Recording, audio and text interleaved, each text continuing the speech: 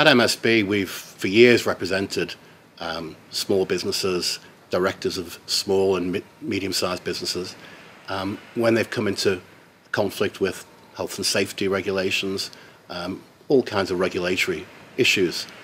What's coming in now, what's coming in on the 1st of February, is new sentencing guidelines for health and safety offences. Now, these guidelines are a real step up from where we've been in the past. In the past, businesses who were found guilty of breaches of health and safety regulations would often be fined in the thousands of pounds or tens of thousands of pounds.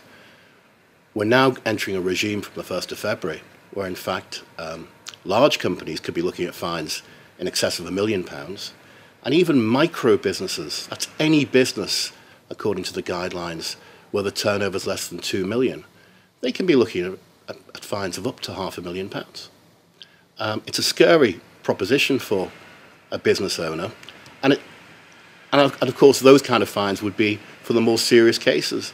But even in a case of medium culpability, so that's your average, if I can put it that way, health and safety offence, the guidelines are still saying for small businesses that the sentencing range should be between £60,000 and £160,000. Now, for any small business, that would just be a crippling blow.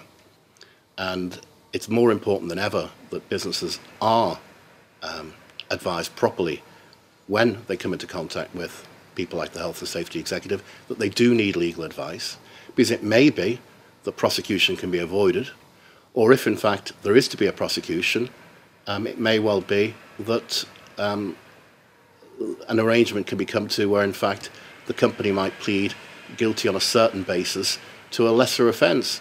That could make a massive difference under these new guidelines. So we've been doing a lot of work in the last year with companies to make sure that they're geared up for these changes.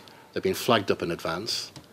And we also have, in an arrangement with AXA Insurance, a number of our clients now actually take out legal expenses insurance policies through AXA that cover the directors and officers of the company.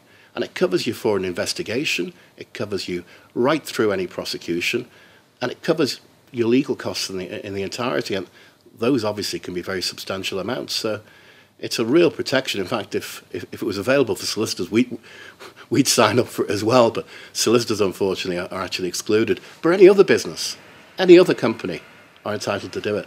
And the costs are very modest. For a couple of £1,000s, you can actually ensure that you will have access to that advice when you're faced with any kind of inquiry of that nature.